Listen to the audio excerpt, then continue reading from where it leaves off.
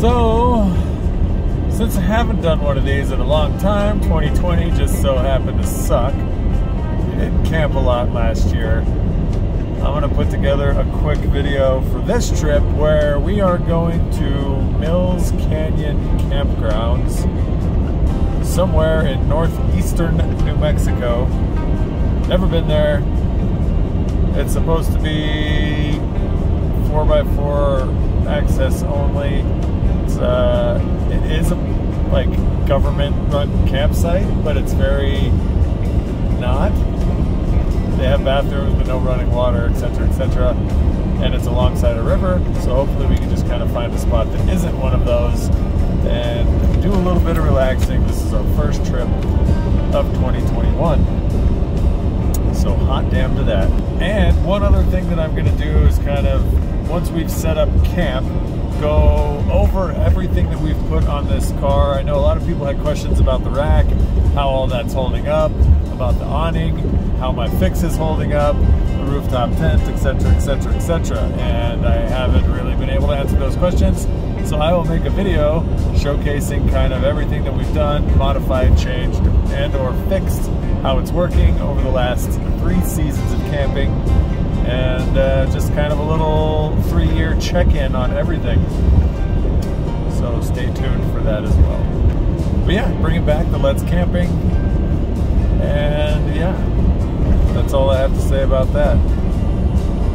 Let the montage roll. So basically, this is a 3.5-hour drive from the city center of Albuquerque. You blast up I-25 until you get to Wagon Wheel, you exit, then you go to some small town, you take a left on Highway 39, and then we're about to exit. Turn left onto Mills Canyon Road. Like it said, we're about to exit on Mills Canyon Road in a half a mile, and then I believe it turns to off-road not shortly after that. I'll keep you updated on what it's like. And of course, we haven't seen a car for miles and miles and miles, and as soon as we get to the turnoff, there it is. So if that's how this weekend is gonna go, I may not be recommending this place otherwise. But yeah, the dirt road turns into dirt immediately off the highway, and there's a pretty scenic windmill. It bums me out that we ran into the only traffic and they all turned into this road. Sick. And it's gonna be 5 miles of what seems to be pretty nicely groomed dirt road. I mean, that is a minivan up there, so if they can make it, pretty much anybody can.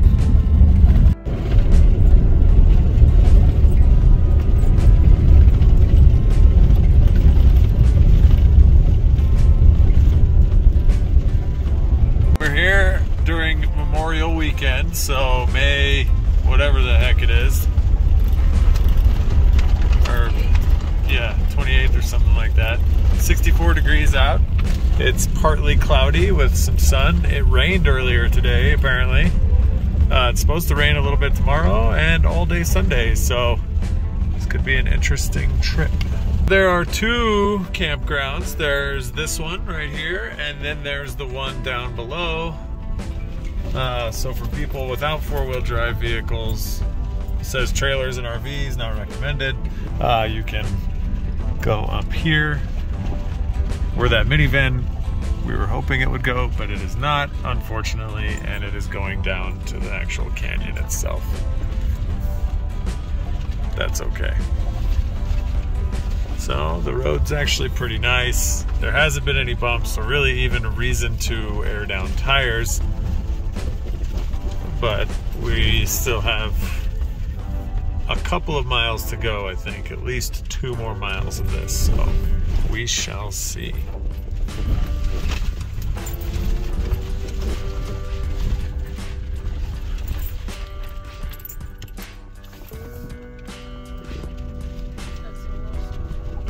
It is pretty. Well, I'd go for it too. Yeah, it's a nice scenic route. Not a very challenging trail, to say the least.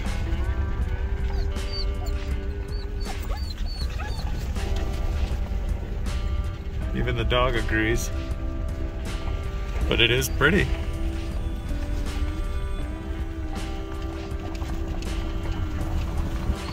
Archer, we get it.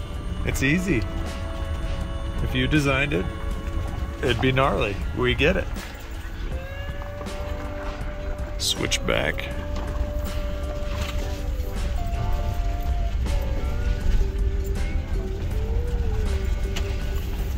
It's definitely one of the more groomed trails we've ever tried to go down, that's for sure. Oh, look at this tiny water crossing. Let me zoom in on that. Okay guys, here we go. I don't think, oh, we made it. Dang. Extreme 4x4 adventures. I'm gonna laugh if that minivan got the last spot available.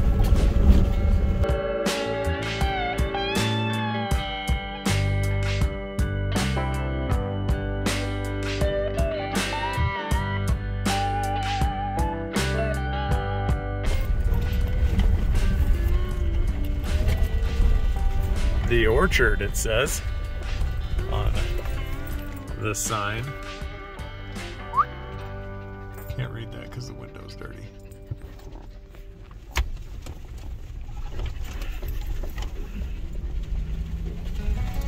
Nice view, and you can see the river. Kind of. A little glimpse of it. There's a better view of it. It's a very nicely groomed but cool trail with some steep drops. So far, difficult rating out of 10, I'm gonna give it a 1.5. I guess those that were scared of heights might have an issue driving on it, but other than that, it's very well maintained, groomed, almost not even bumpy. I mean, it is a dirt road, of course, but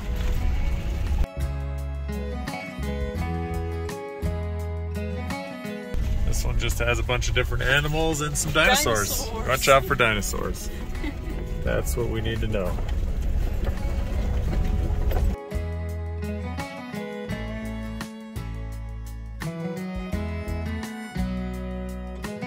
So we have arrived at the Mills Canyon campground. We're just gonna kind of cruise in. Take the next right. Yeah, thank you. Just look. Like I said, it's Memorial Day weekend. We expected it to be super crowded, but it doesn't look like it's going to be. They do have bathrooms, but there's no running water.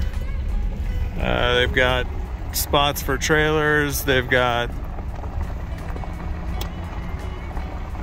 yeah. So these are the non-primitive camping Your destination campgrounds. is on the left. Thank you, Google. And close that out. Huh? So there's plenty of spots available. I don't think we're gonna try to camp over here. We're gonna try to go somewhere primitive. But yeah. And then this is kind of down by the river, as close as you can get, I do believe. So now we're just kind of coming out of the campground, hanging right, just to kind of see what there is in regards to doing some primitive camping, away from the bathrooms and the other people. So if we can find a spot, I will update thusly. We came down a little bit, and there is indeed an actual river crossing, which we are gonna do just because we can.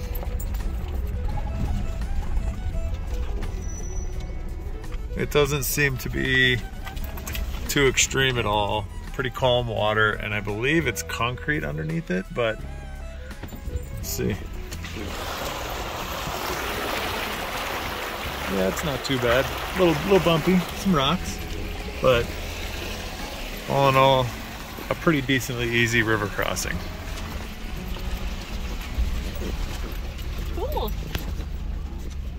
Hot darn. Now we limited a lot of people. So let's see what we can find over here.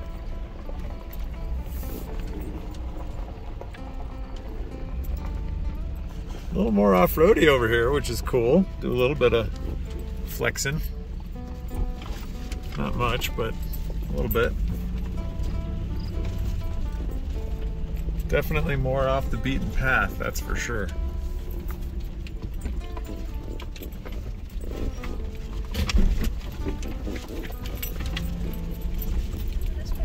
We drove down the road after crossing the river a little bit and hung a right off the main trail and ended up coming to this beauty of a camp spot. It's nice because the sun goes behind the mountain over there a little earlier, so it's not brutal hot all day. There is some cover for bathroom usage, and we're not in the middle of where all the people are going to be. So this is an absolutely fantastic little spot.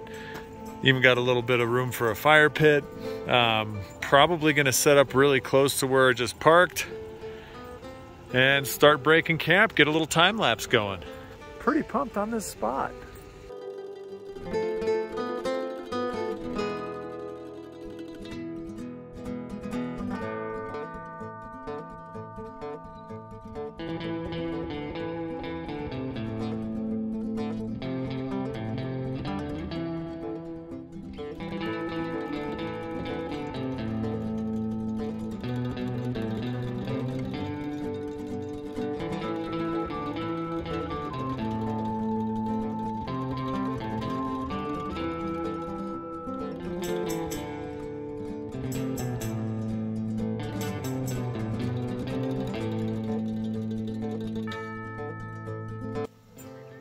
Finished breaking camp.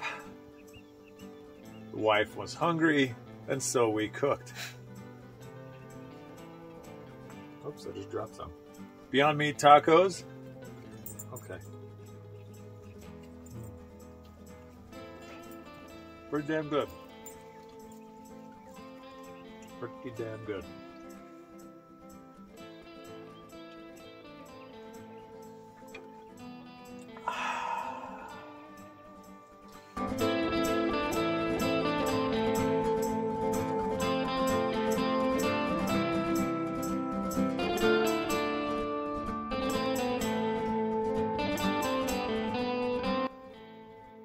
It's dark, our campfire is finished, we've been watching satellites and enjoying the amazing sky that we're seeing out here. And it has become time to utilize the lighting that I installed on this thing. So as you can see, it does quite the job of lighting up the kitchen and quite a ways out into the darkness. So if you do need to pee at night, we have this handy dandy remote, and basically you just click off, on. So we keep this hung in our tent, and then we have the two emergency lights on this side for getting in and out of the tent when you need to, and again goes off into the darkness in case you need to go pee. So these have been working absolutely fantastic. I haven't had to change the battery in this remote in over 3 years now since I put those on there. So that's pretty impressive. It doesn't wear down the battery because they're super low wattage LEDs, but boy, do they put out some light. It's funny because it has a cutoff because of the tent, but it's, yeah, pretty fantastic. So absolutely love these things. Cheap Amazon, whatever this was, mixed with those, and I just wired everything up to a relay and then put both sides on there so that we could have a lot of light when we're going to clean up camp or going pee. Rock and roll.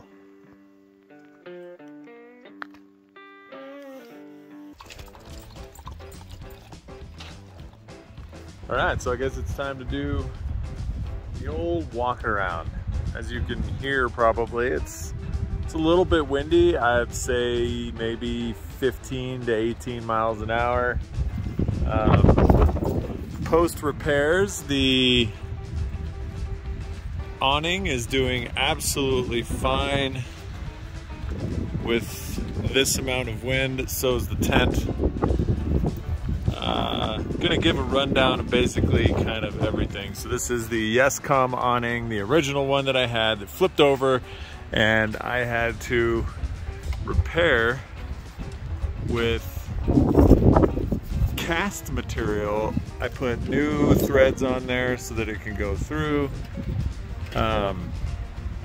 Everything else is still good. Nothing actually got bent other than like this little piece right here, but that's not a big deal. So those actually worked really well. There's another video I have on how to repair that if that does happen to you. The guidelines that we use are the same, even the stakes are the same. Just make sure that the ground is solid, because what happened to ours was it ripped out of the ground and then the whole thing folded itself up and broke. This is Walmart, I think Ozark Trail, and you can also buy the little package of all of the bungee cords, and it's a perfect toilet paper roll holder. So you always know exactly where the toilet paper is, because that's important. It's got a couple of clippy boys for lanterns and citronella candles, which we have like 5 of to keep the mosquitoes and bugs out. I mentioned the lights last night. When I originally put these LEDs on this side of the car, I used hot glue gun. And the first time we went camping after it got really cold, I opened it and the LED just fell out. So I went back through and actually JB welded it every 8 inches or so all the way across, and it is now held on for 2 solid years. What else? We got our Ozark Trail Walmart cooler. That thing keeps ice fresh for days, and then a little one for the actual beers. Keep the beers in there separate from all the food stuff. We've got this Amazon table that we use to actually eat off of. That table we got at Walmart. It's super small, it's super lightweight. We got a little Coleman stove, a couple of other bins, and that's really it for the actual camping supplies. Of course, the all-important coffee maker right there, the little burner that you can see right there. You just put that onto a propane tank and let it eat. Cook coffee on that while we're cooking the breakfast on that. It works out pretty well. We've got these little Sportneer chairs. We got these from Wish. Hers unfortunately bit the dust, and so now she has a moon lens. With the pocket. And hers has a pocket, mine does not. But mine's still holding on strong. These were like $8 from Wish. Hers was like 14. So those things have been working out pretty well as well. I have my Crazy Beaver shovel for making poop holes and covering poop holes and putting out campfires and digging campfire pits. Got it powder coated to match my shorts, because that's what's important. We've got the Fisker axe just in case we need more firewood for any reason or need to chop things. These are knockoffs of the Mud Tracks ones, and their main purpose so far, we haven't gotten this thing stuck yet, but when we come to a campground that's not level, we either put one side up on these, or we put the front up on these, or the back up on these, and they level the rooftop tent out. So it's a lot easier to sleep when you're not rolling downhill the whole time or rolling to one side. Next up, I got this super cheap solar panel, and also bought a solar panel controller. I mean, this thing was like $12.99, and it keeps the battery topped off, so when we do use those LED lights that are out there on the side, we don't have to worry about it because it charges the next day. On top of that, it's got some ports, and we just keep the phones topped off all underneath here and just put the little alligator clips on. Put this on the hood, and it usually charges around 14 volts when it's in full blast of the sun, which it is right now. And I got some quick disconnects I made so that you can just kind of plug and unplug that as you need it. But that thing works awesome and could be a lifesaver in dire straits. We've got our camp solar shower from Seattle Sports, another Amazon purchase. You leave this thing out for about 3 hours, the water gets up to around 90 something degrees and becomes either a nice way to wash your hands, do dishes, and or take a shower. I got the high lift still mounted up there. These have been absolutely outstandingly awesome. So these are the 45-degree bends that I got at Home Depot. Put those on, put the quick fists on. Haven't had one problem with them being loose, rattling, falling off. These have been absolutely fantastic and super cheap. Dog's already asleep underneath, finding some shade because it's kind of warm out. We got another one of those strap things that goes across here where we usually hang all of the stuff that carries things. Just a nice place to have those. There's the other lights that I have mounted up. And then of course the Smittybilt tent has been doing pretty well. It's rattled a couple of nuts and bolts loose, which we've had to replace over the years. But otherwise, this tent has been absolutely solid. It's got plenty of room for both of us and the dog, and this is the small one. That's where we keep the light clicker for when you need to go pee, so it's right there. The only thing that we don't like about this is how moist it gets inside. When it gets cold and then the sun hits it, it really starts to like drip moisture from the inside of this thing. But it does have that LED light back there. You just put a battery pack in, turn that light on so you got light at night. You can close all the flaps, close the doors, keep it nice and warm or keep it nice and open. It's supposed to rain tonight, so we're leaving the rain fly on. But this thing has now survived probably 25 camping trips. All this stuff has over the last 3 years.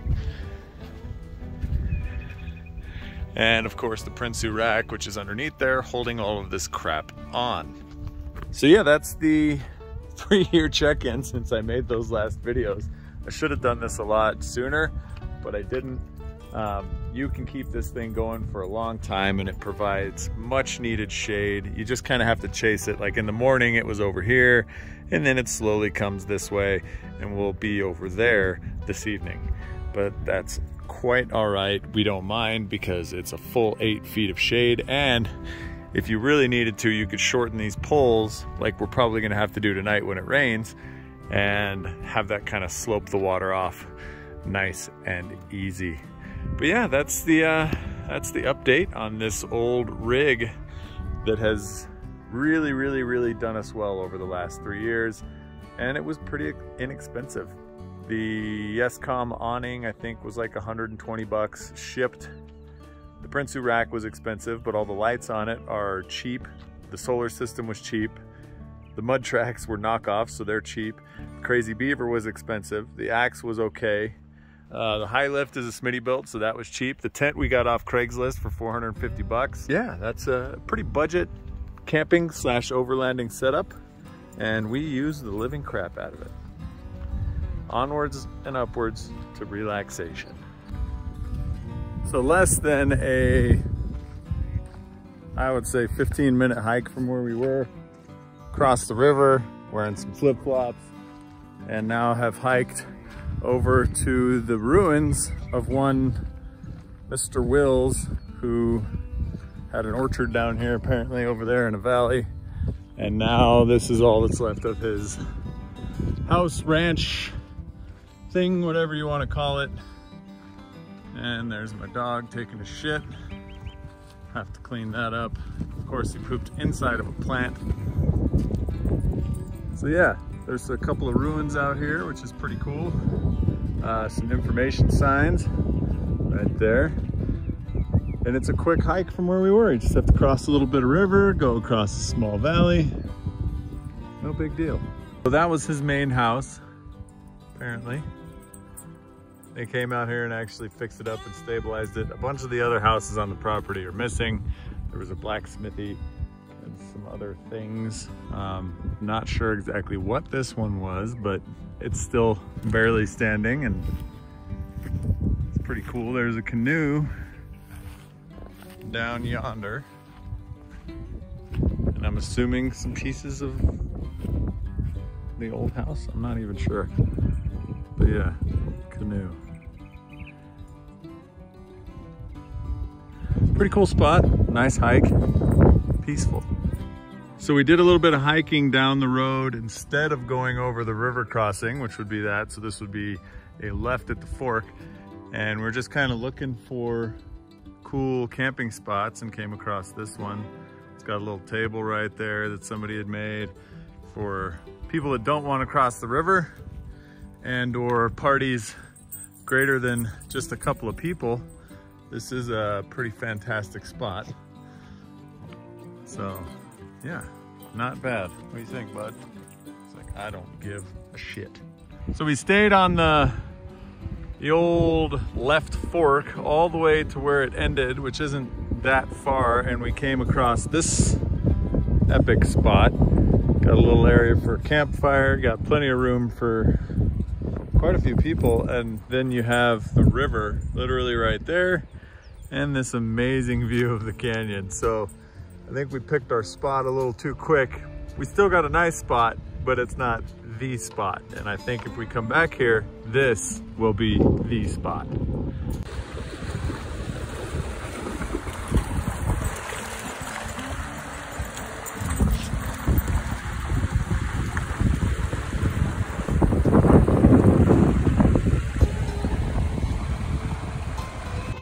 Found me an inchworm.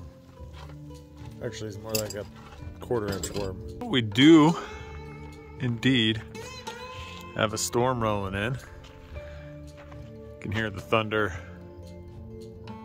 There it is. So we've kind of consolidated everything, put the tent at an angle so the water doesn't pool up, and yeah, we should be all right. Still hang out in there, still cook if we need to. Just cleaned everything up and get it ready because we don't want to be doing that all tomorrow. But yeah, still epic spot. I do love this place. If we do end up coming back here again, we'll definitely hit up that river spot that's over there and just enjoy the living hell out the river. Feeling like we're part of Red Dead Redemption. Stoked.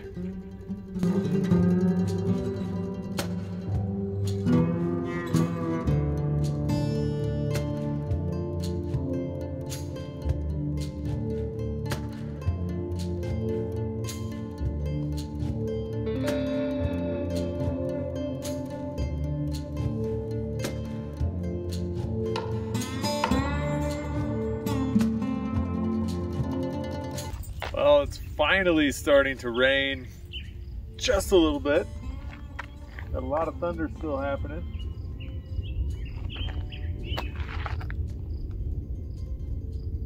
Pissed off hawk.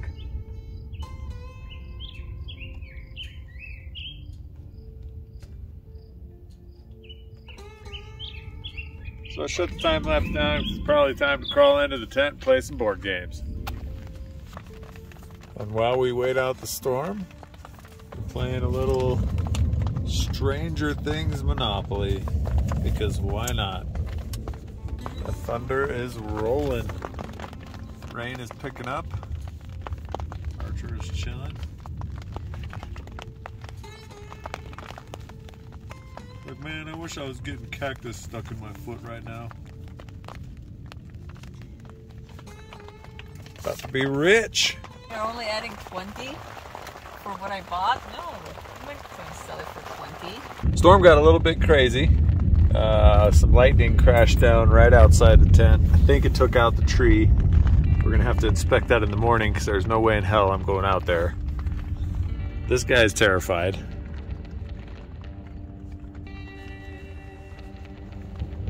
It's been non-stop thunder and lightning Quite a bit of rain, but the rain's not even the bad part, so we're just gonna try to sleep it off. We finished our Monopoly game, and now it's time to try and sleep with all the loud thundering noises. Whew. So as you can hear, the rain is quite loud on this tent, which makes it kind of difficult to sleep. Kept us pretty dry throughout this storm though, so no complaints there. You can see how bright the light is. You just need to hook it up to a USB power supply. We got drinks and snacks up here because we're probably going to be up here for the long haul.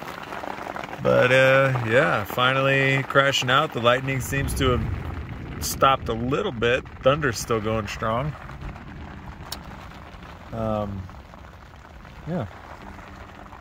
Try to catch some Z's in this drum set of a tent. Woke up this morning to a beautiful day and some visitors just checking the scene out. Hey guys. Just cruising? Alright, we get it. Catch you on the flip side. It got a little rambunctious last night, and I ended up having to put the awning up and pack most of the stuff away during a brief interlude of the rain. But still prominent winds. That's okay. Now we have less to pack up to head on home.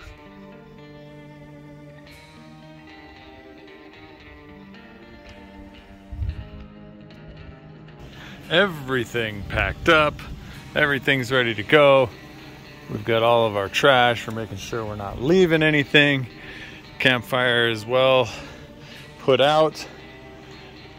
Just one last sweep to make sure we're not trashing the place.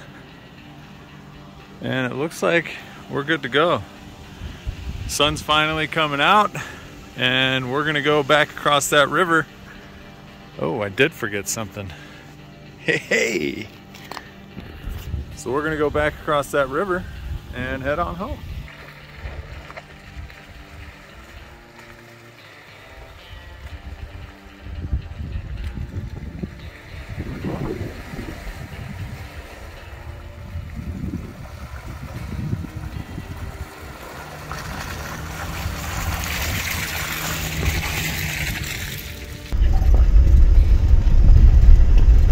Sometimes you just gotta air out the nether regions. What are you doing, dude? Oh, there, that's better. So, there's something we completely missed when we came into the valley was yonder building that's right there. We're gonna have to hike to that next time we come down, because I believe that area over yonder was the orchard. So I'm assuming that was used to either house somebody over here to pick all of the fruits and stuff, but who knows. So it just gives us something to do next time. We'll hike over there instead. A couple of river crossings. Maybe we'll drive. Who knows?